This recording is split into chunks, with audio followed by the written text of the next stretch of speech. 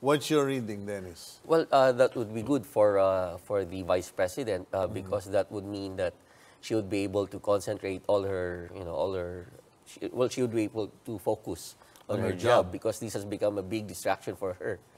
Well, they should be concentrating on of course, on the evidence, and they should do less talking or politicizing. I think they should heed the advice of the Supreme Court that they should shut up. Since the Supreme Court justices have been doing their job quite well. Now, to politicize it or to accuse that the justices are following, or siding with one of the parties would definitely, turn